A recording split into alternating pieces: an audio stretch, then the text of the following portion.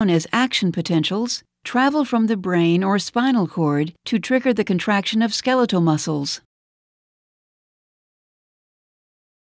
An action potential propagates down a motor neuron to a skeletal muscle fiber.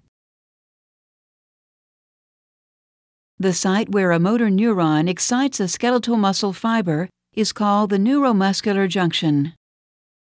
This junction is a chemical synapse consisting of the points of contact between the axon terminals of a motor neuron and the motor end plate of a skeletal muscle fiber. The events at the neuromuscular junction occur in 7 coordinated steps.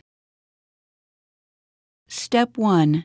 An action potential travels the length of the axon of a motor neuron to an axon terminal.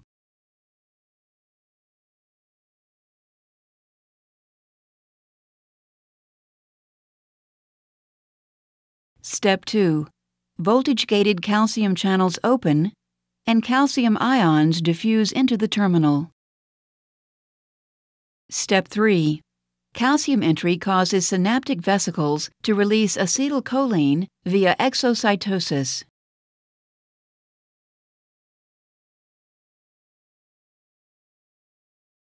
Step 4. Acetylcholine diffuses across the synaptic cleft and binds to acetylcholine receptors, which contain ligand-gated cation channels. Step 5. These ligand-gated cation channels open. Step 6.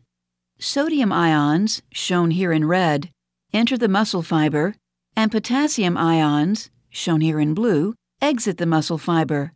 The greater inward flux of sodium ions relative to the outward flux of potassium ions causes the membrane potential to become less negative. Step 7. Once the membrane potential reaches a threshold value, an action potential propagates along the sarcolemma. Neural transmission to a muscle fiber ceases when acetylcholine is removed from the synaptic cleft. This removal occurs in 2 ways. 1. Acetylcholine diffuses away from the synapse. 2. Acetylcholine is broken down by the enzyme acetylcholinesterase to acetic acid and choline. Choline is then transported into the axon terminal for the resynthesis of acetylcholine.